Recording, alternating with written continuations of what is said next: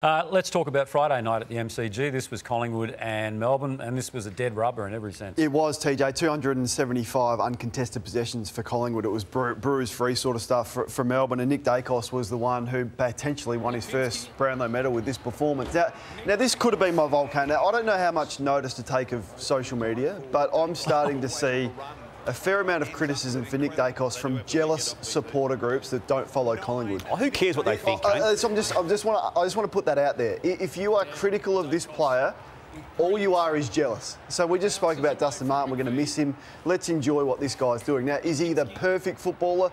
Does he really attack the footy close to it every time? Maybe not. But you need to get off social media. Asking the question, I'm seeing a lot of criticism of Nick Daicos from jealous supporters. I've got some breaking news. TJ. People on social media criticise. No, I understand that, but I get that. But I do talk about radio a lot. I see the text message come through on the radio machine. I see callers ring up. Nick Daicos this, Nick Daicos that. All you are is jealous. You're right. He's near on the perfect footballer at 21 years of age. What he's done this year has been extraordinary. He's as good at first 3 years as we've seen from anyone. And if he wins the Brownlow medal, I'm going to celebrate it like we should. Splash some more of Peter's cologne, the remarkable season that it's been. And he would be a worthy winner. Yep.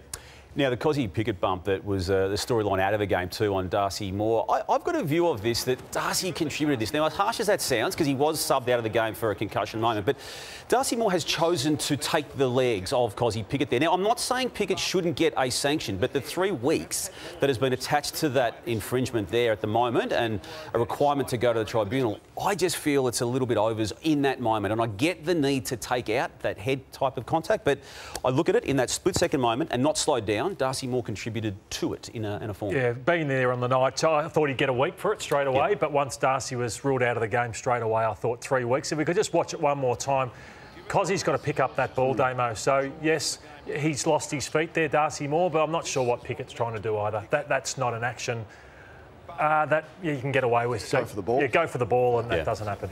Yep. What'd you make of the Demons, Nath?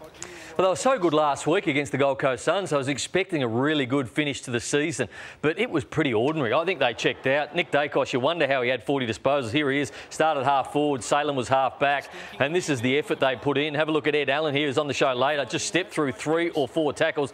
Now, I told you Salem was on Nick Daicos. So here's Christian Salem, and here's Nick Daicos. So you'd have to pick him up at some point. The best player in the competition. Nah, I'm just going to let him run straight past me and then wonder why he had 40 disposals. He missed this goal, but the writing's on the wall. Here he is again, on his own, inside forward 50 at a stoppage. He gets this ball out to his brother. He doesn't kick a goal, but the writing's on the wall already. Melbourne are really off in this game. Have a look at this. Max Gawn is here. You've got a host of players. You're probably hoping that Tom McDonald's going to go third man up. Goes into the pocket, and Tom McDonald's is standing there doing nothing, and his opponent takes an easy mark. So you wonder how this thing happens. And then this is late. This is just 4 tackles that are broken to give Ed Allen his first goal. I mean, that is pretty soft stuff from the Demons, and there was only one side that turned up the play, and that was the Pies. And Ed Allen will join us on the handball a little later on. That's what I said.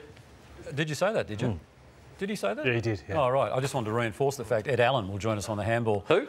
Ed Allen will join us on the handball a little later on.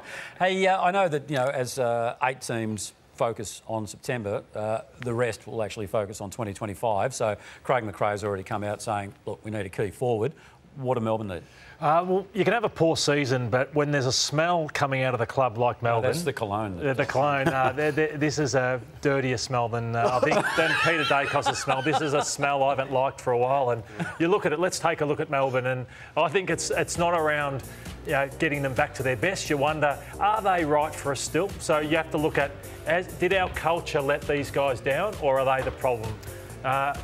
So you've got to weigh. Do you lock them both in to stay? I would move on Oliver if I could, because I've lost a bit of trust in him from the outside. Petrarca, I would back in for the year, but I'd also give him a talking to and say, Christian, mate, yes, I've had the same injury as Christian. Yes, but it didn't affect me. I know everyone gets affected differently, but he's got to also go, OK, I've had my beef with the club. They're not letting me go. I've got to get on with it. So I think they have to have the hard conversation with him. Simon Goodwin's game style has had the same game style for 4 years. He needs to evolve, and if he doesn't evolve, they have to challenge him hard, the board, to say, are you the right man to take it? Sell to us why we should go ahead with you next year. Are you convinced he is? I'm not sure he has. the nous at the moment to go ahead. Because so is there a decision in your eyes to be made about him? I would consider, yes, whether Really? Simon's right. I'm sure they'll go with him, but that's my opinion. Key forward? A key forward, yes. I don't, but their ball movement doesn't allow for forwards to thrive. And then also, I think, the challenge be laid down to these three men, Pert, Richardson and Goodwin, on where the club has been. So you would like a change of coach at Melbourne round 1 next year?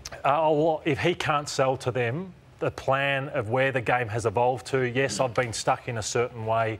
We've got knocked out in the finals. I thought we could go again, but we've been found out. He needs to sell, I think, some hope and belief for what something's going to change to keep his job.